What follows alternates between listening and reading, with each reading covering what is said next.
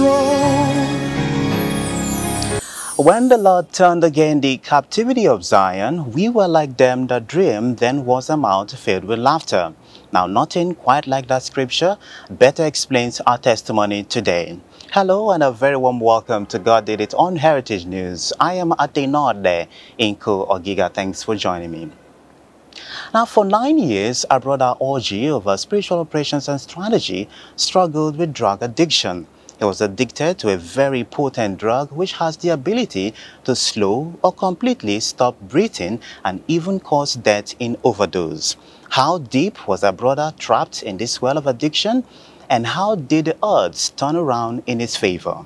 In this voice note, he tells us just how God did it.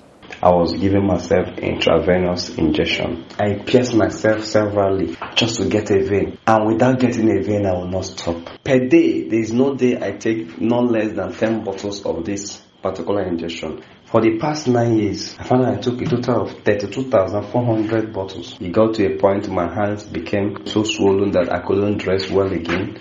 I lost my car, I lost everything to drug addiction. I joined House on the Rock in the year 2017. In House on the Rock, I never felt discriminated. I felt welcomed, I felt accepted. Pastor Larry is the prophet sent, not just the prophet that is available.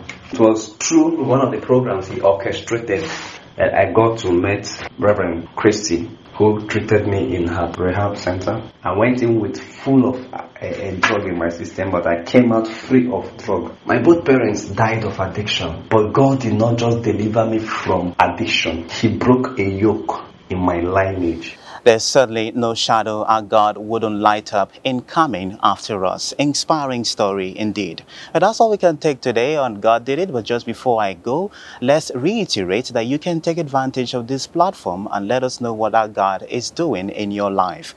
The email address is goddidit@hotrportharcourt.com. That is goddidit@hotrportharcourt.com. I am Adenode Inko Ogiga, now returning you to Bright and Canada for more on the news. Please do stay with us.